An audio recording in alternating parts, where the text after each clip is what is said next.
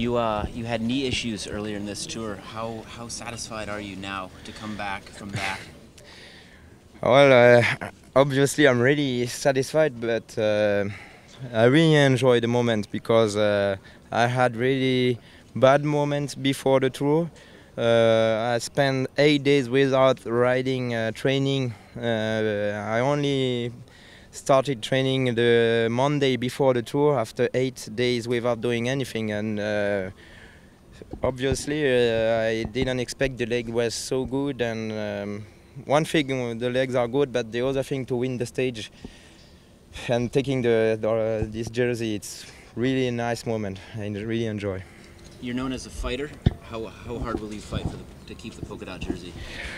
Well, for the moment I enjoy, but for sure I will fight. But I have 26 points in Paris. The guys who will have this jersey will have about 150 or 180. Tomorrow, after the first climb, another guy, or maybe me, will match 25 points. So wait and see. I enjoy, but it's not. It's really hard to keep it.